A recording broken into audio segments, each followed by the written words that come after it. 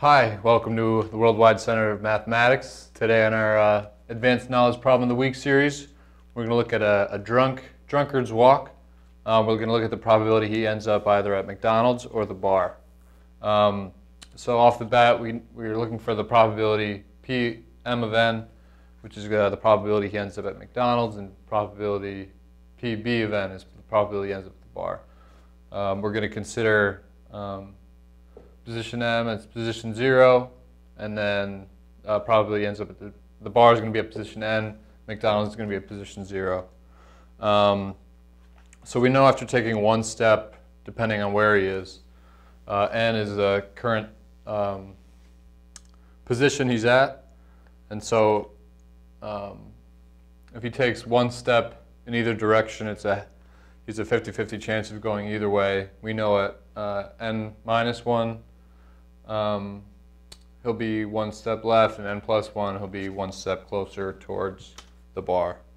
So we know at any point that the probability P of m of n is going to be the sum of those two probabilities.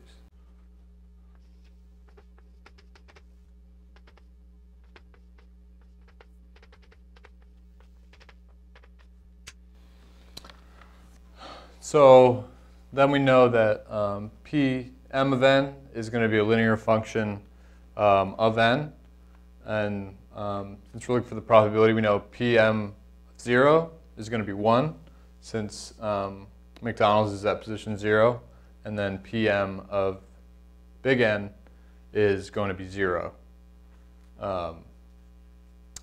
So let's write those out.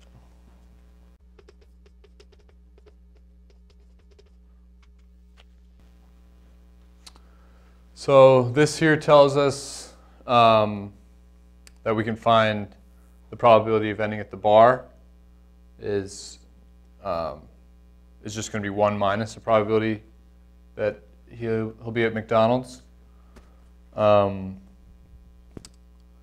So we know, so this also will tell us a better way to write P of m.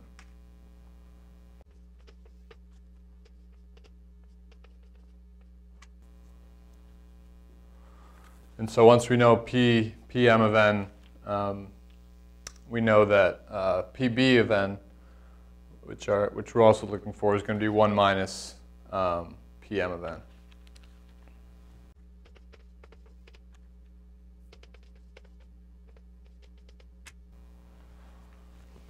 So now we know the probability of ending up at McDonald's and the probability of ending up at the bar, depending on the initial position, little n. So part B asks for the expected number of steps of reaching either end. So we can go ahead and look at that.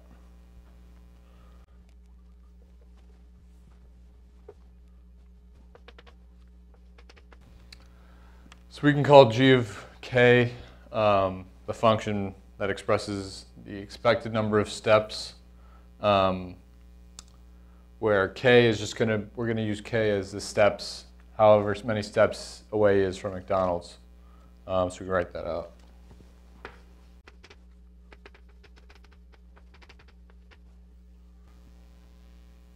So let's say he's at k, however many steps from McDonald's that is, and after taking one step, he has 1/2 chance of going towards McDonald's and 1/2 chance of going away from McDonald's towards the bar.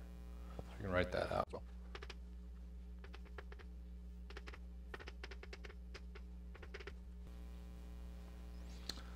So knowing this, we can form an equation for g of k.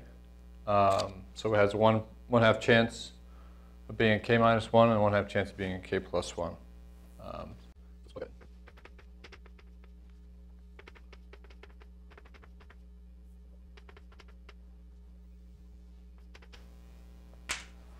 We're also going to add 1 because he took one step away from k in the second part. So I'm going to add a 1 to the expected number of steps. So once that's known, we're going to have to show this recurrence relation. And we can do that by, if we multiply through by 2 and summing these equations, we can get a better look at it.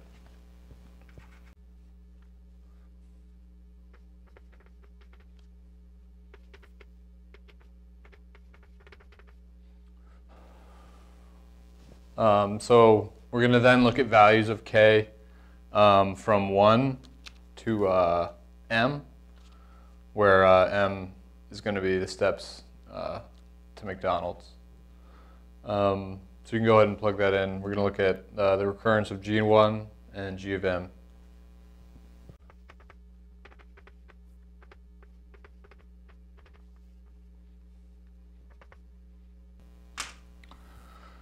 So looking at, we know g of 1 is just going to be, this is going to cancel out. So it's just going to be g of k plus 1 plus 1. So that's this. And then g of m is going to be just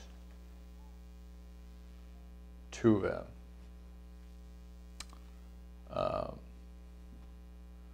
So then if we look at g of m plus 1 along this recurrence relation, we can see what we're going to get.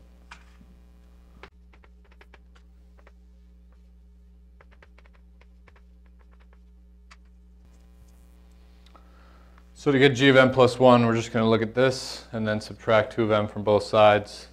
And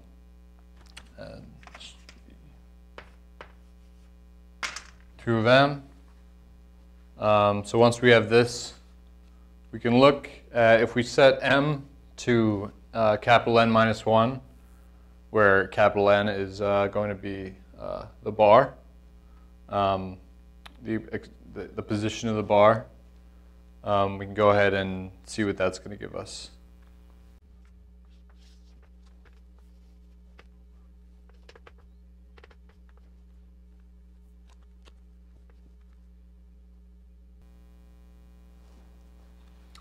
So we know this is going to be g of n,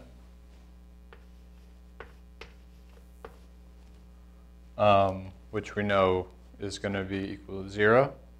So we know 0 is going to equal the formula for g of m plus 1 with n minus 1 substituted in.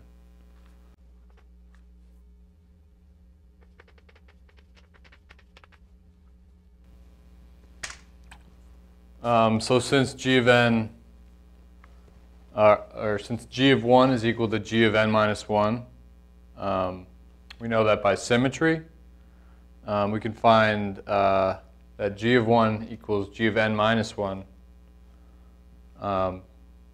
which also just equals n minus 1, the expected position. So you can write that out.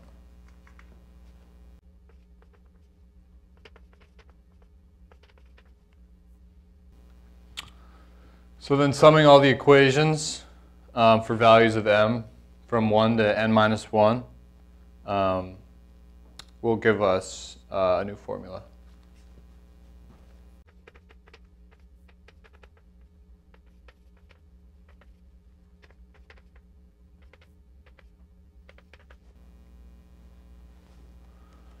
So our new formula g of n is just going to equal n times g of 1 minus n times n minus 1 using a summation rule.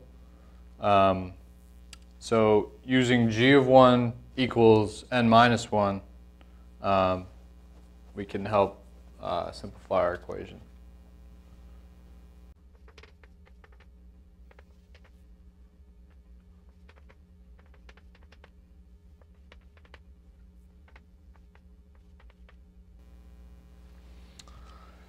So this gives us a final solution of the expected number of steps is going to be little n times capital N minus little n, which can also be expressed as a polynomial, where